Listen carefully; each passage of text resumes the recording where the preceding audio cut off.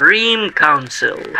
At hello, ako ay si Toby at ako ang iyong guide for today. The Philippine Revolution. Ito ang makasaysayang pangyayari ng naging sanhi ng panggawa ng saligang batas ng Malolos. Enero 23, 2023 ang ika-124 anibersaryo ng Unang Republika ng Pilipinas. Ito ay isang tanda sa ating kasaysayan.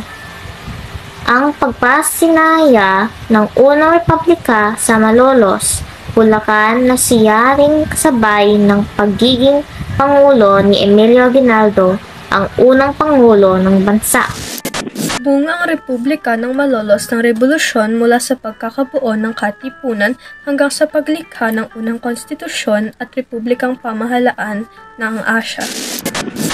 Pinamunuan ito ng Pangulo ng Kataas-Taasan Kamulungan Supreme Council na si Andres Bonifacio para sa layuning makamit ang kasarian ng Pilipinas mula sa mga mananakop sa Espanyol. So, ready na ba kayo para sa ating trivia?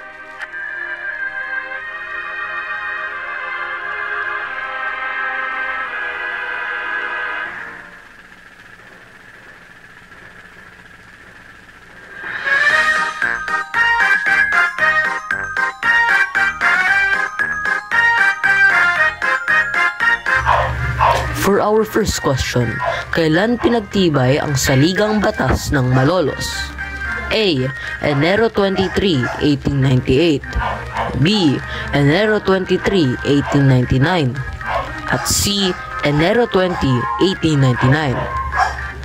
10, 9, 8, 7, 6, 5, 4, 3, 2, 1. Ding-a-ling-a-ding! Ang sagot ay ang letter B.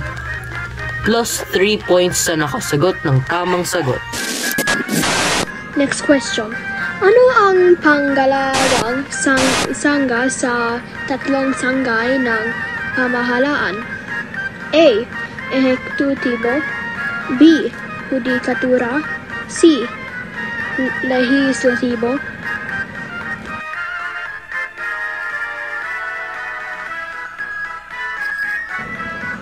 Pag sinagot mo ay letter C, edi tama ikaw. Plus 3 kung nasagot mo ang letter C, minus 1 kung mali. Next question. Hanggang kailan nagtagal ang saligang batas ng Malolos? A. 1901. B. 1958. Or letter C. 1911.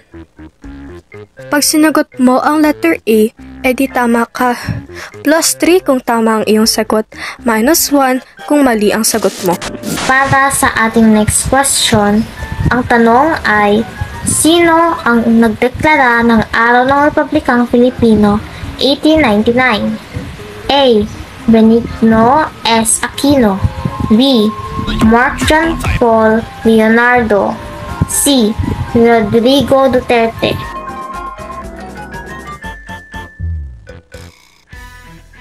Pag sinagot mo ang letter A, tama ka. Plus 3 points kung tama ang sagot mo. Minus 1 kung mali. Para sa ating next question, ang tanong ay, anong unang saligang batas ng Asia? A. Saligang batas ng Korea. B. Saligang batas ng Pilipinas. C. Saligang batas ng Japan.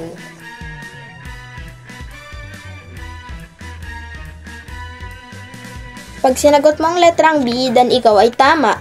Plus 3 kung ikaw ay tama at minus 1 kung mali ka. Okay, what the hell? How did I get a negative 2?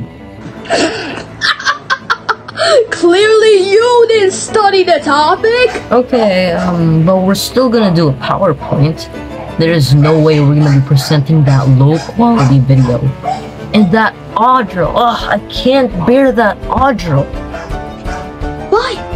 Why didn't you give us a chance? You did nothing for the group. No one voted for you to be the leader. This isn't a dictatorship.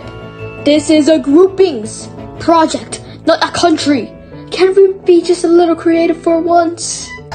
Hey, creativity doesn't mean good grades. Let's just make a PowerPoint presentation and finish this project. Suit yourself. Me and the rest of the group will be finishing this documentary, no matter what. Hey, don't blame me when you fail this class. It's fine, at least we did something else that the others didn't do. And plus, how you finish the PowerPoint when there's only like 8 hours more until submission? With my charisma. And plus, I do have shorter time, but I will finish this. Let's get started, shall we?